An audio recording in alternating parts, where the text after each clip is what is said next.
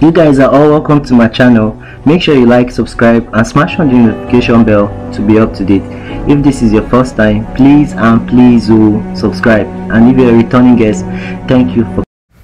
Okay, on today, Paschaline Alex shares the last chat she had with Jumoke Aderounmu before her demise, slams her brother. From her, you don't see me. The last time I chatted with her briefly was, "Hello, Paschaline, this is not fair. You're not checking up on me. It's not good." And I said, "What is wrong with you?" And she said, "I don't look nice. I don't look good. I will send you a video." I was like, "Okay."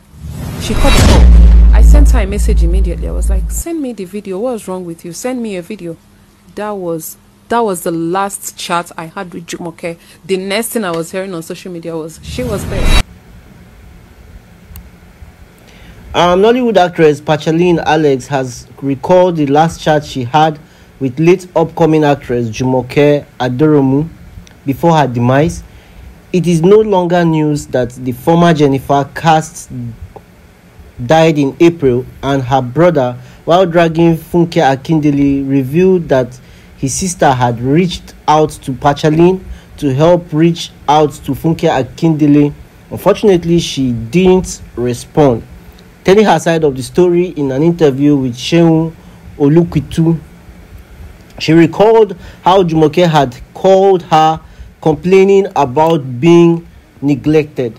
According to Paschaline, this wasn't true, as she was always reaching out to Jumoke, but she never responded because she has the habit of ghosting people.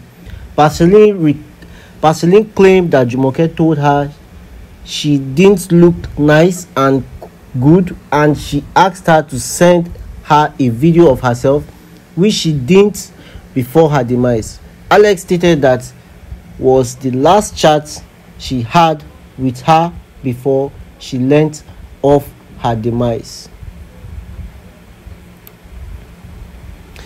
She slammed the late actress brother Adeola for dragging her and Funke, as she questioned how she was supposed to reach out to Funke when Jumoke didn't give her any information about herself or her health.